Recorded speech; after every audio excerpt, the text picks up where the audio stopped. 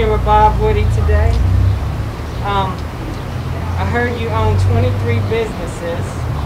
That was correct. I sold one. Actually, I sold two. I sold the Ritz and a Hoax Pizza. Okay. They were two separate businesses. Texas Walk of Stars, Joan Crawford. This is one of the things here in Austin that I own.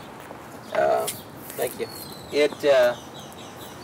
Anybody who's on a star was born or lived in Texas or did some good for Texas. And this is a neat thing, you know, it's like the Walk of Stars in California out, and the movie stars are all out there. These are mostly historic people. Stars belong to me, and I have a lease agreement with the city for this. I'm providing this as something for people to enjoy. Myself and an old mayor years ago put this deal together. And how'd you pick the stars? We had a group of locals that really, and you know, it's anything like, so this is Joan Crawford. That's Babe Zaharis on that one over there.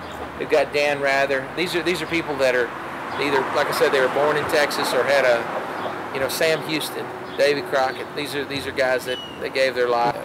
I have a map so that people can walk around and read the map and read about whoever's name is on that star. Tourist attraction, you know, and I don't make any money on this, you know. So earlier when we talked about, is it all about making money?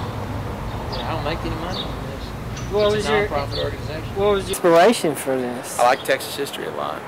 I mean, you know, the Lone Star State came about from the Hollywood Walk of Stars, but it was something we could do and something we could afford at the time.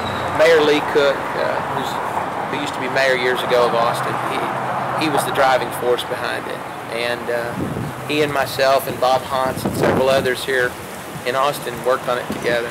Cool. But it's a neat thing, and to own this, and I'm going to take it to the next level. I mean, it's one of the things by selling some of my businesses, maybe I'll have a little more time and I can contribute towards this. There's a guy named Gene Roddenberry.